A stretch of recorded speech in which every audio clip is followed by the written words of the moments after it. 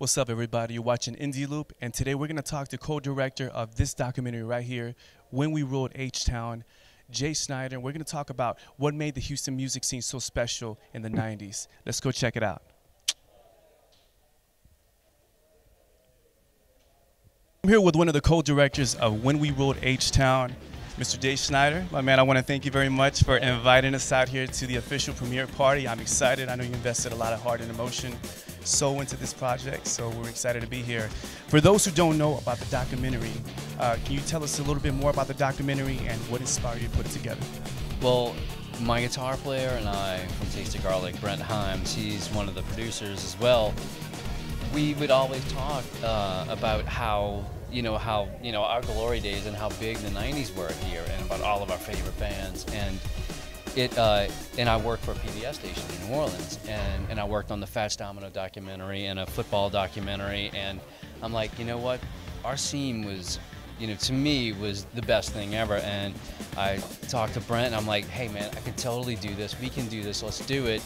And so it just went from there, and I just started flying back from New Orleans to here and just shooting, and it just like kind of blew up, and it is what it is now. It's like massive, right. Sold out night. Right. It's gonna be a big night, and actually a lot of people are excited about this, man. There's been a lot of buzz. A friend of mine, we were talking about the other day about the Houston music scene back then in the 90s. Many people consider that like the golden era, the golden age of local music, and a lot of people don't know if it's ever gonna get like that, if that was just kind of this monumental moment. You were part of a band called Taste of Garlic, a really cool band, by the way, and so you were actually part of the scene. How would you describe the energy back then, man? See this picture right here?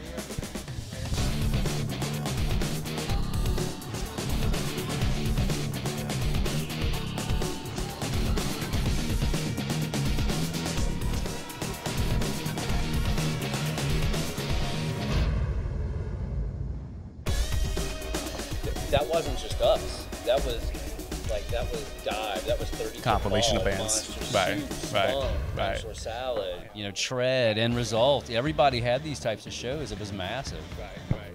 Awesome, man. I mean, that's one of the things that I'm looking forward to catching this documentary, is for that alone, just kind of be able to see a glimpse of what it was like. If anybody's out there interested in checking it out, because actually somebody hit me up like, where can I see it? Will it be available online? Is it DVD? Where can they get it? I think you can only get it, you can only see it tonight. This is the only time we're premiering it. We might do a show in Austin. People have been hitting us up for it because we have a lot of transplants in Austin. But you can get them at the shows on Friday and Saturday, and I'm assuming if it doesn't sell out, then I guess we'll print up more. But you can probably order online. You just have to check the Facebook page or the website. So everything will be linked up online on the website. Gotcha. Okay. So like I said, guys, be sure to come out here and support. This man did it, and I think this is a beautiful, monumental moment, especially for the Houston local music scene. If you weren't there, you're able to catch a glimpse of what it was like. I'm excited, man. Congratulations, and thank you so much for giving us your time, man. Everything will be linked up, guys. This is Indie Loop, your social loop for all things independent. Be sure to check it out. Thanks again for your support. Peace.